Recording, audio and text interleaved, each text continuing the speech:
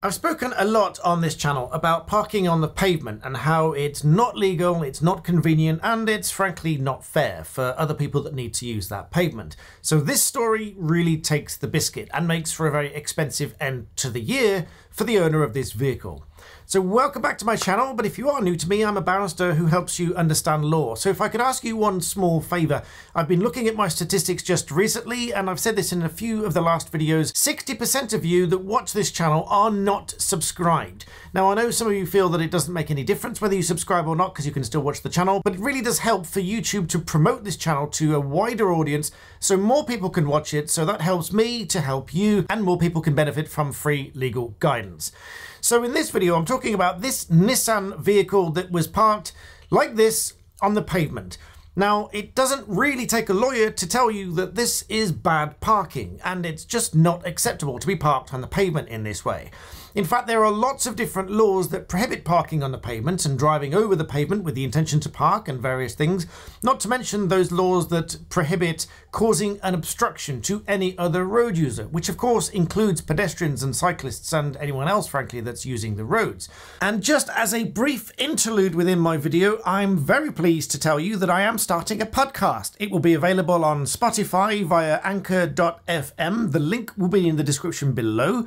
I very much hope you'll go and listen to the episodes that I put out there, because many of you have told me that you like to listen to my content but you can't watch the videos, and I don't want you to get accused of driving whilst having a YouTube video going on in the background. So instead of that, I will be converting much of this content into audio only for my podcast, and there will be lots of dedicated podcast content going onto that link. So that will be in the description below. Please go to that link and add it and subscribe and add it to your favorites and all of that sort of stuff. And I very much look forward to talking to you on my podcast. Back to the video. Now, the Highways Act of 1835, specifically section 72, makes it an offence to willfully ride over or drive on the footway, even though that driving might only last for a few seconds.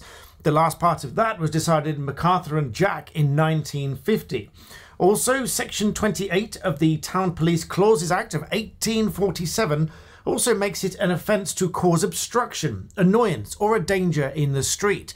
So these and various other bits of legislation and regulations make it an offence to be parked on the pavement in a manner such as shown in this photograph. So as a result of this, the local authority and the police have a duty to deal with such obstructions, and in this case the police did. They seized this vehicle and took it to a compound, whereupon the owner of the vehicle to retrieve it is going to have to pay the storage charges and is going to be faced with a fixed penalty notice and 3 points on their driving licence. So many of you might be wondering what you will be able to do if you've got nuisance parking in and around your area, blocking your driveway, blocking the footpath in general, or indeed blocking parts of the road, because it's a common misunderstanding that just because you're parked on the street where there's no specific parking restrictions, that you can just park wherever and however and for however long you like.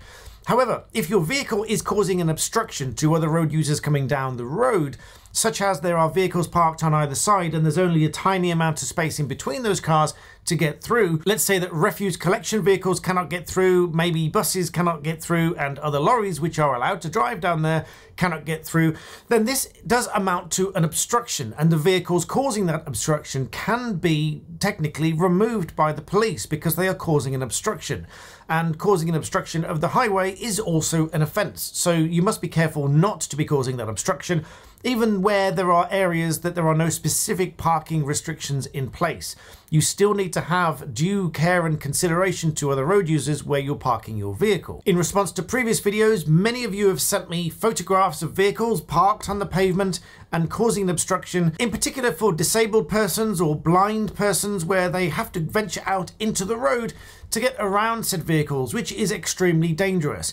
In some cases with an assistance dog as well. And in some of those cases, you guys have told me that the dog refuses to go into the road because the dog knows it's dangerous, because that's what they're trying to do. So the person who requires an assistance dog is simply stuck and had to be guided by someone else around the vehicle, encouraging the person and the dog for that matter that it was safe to go around this vehicle because the vehicle was blocking the pavement. So if you are in this position and you are having your area blocked by vehicles such as this, These are some things that you might do. The least aggressive approach would be to politely approach the neighbour and say, would you mind not parking here because it's causing an obstruction, and offer up a reasonable explanation as to why you want them to move the vehicle. Sometimes they might be happy to move it, but if they refuse, and they often refuse, your next step is either to go straight to the police or to go to the local authority in the first instance.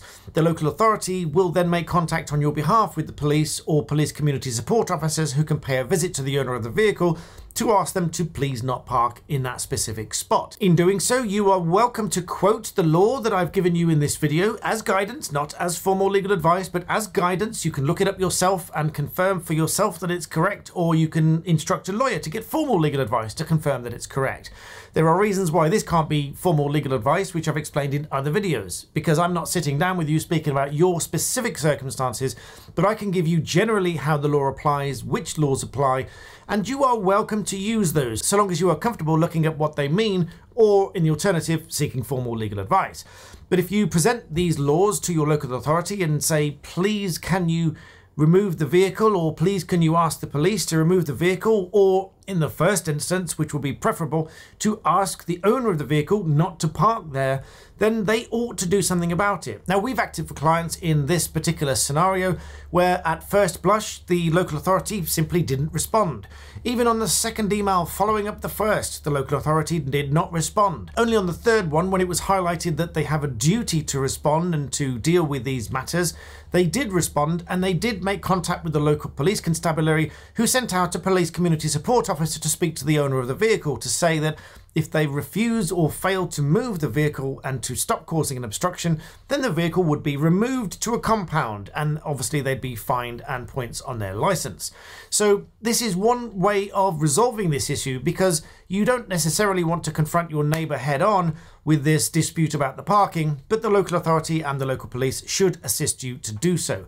But sometimes only if you're persistent in doing so will anything actually get done about it, because so often they are far too busy and they have far too many things to deal with.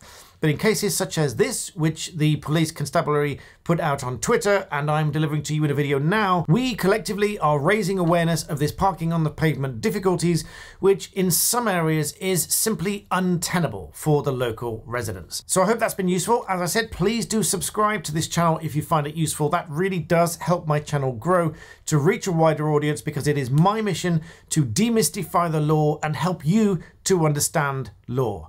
Thank you for watching.